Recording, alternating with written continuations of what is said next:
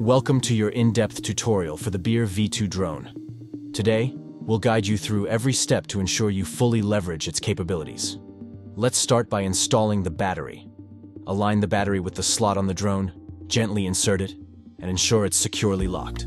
Remember, always handle the battery with care and keep it away from extreme temperatures. For the phone rack, slide it into the transmitter's slot and lock it in place.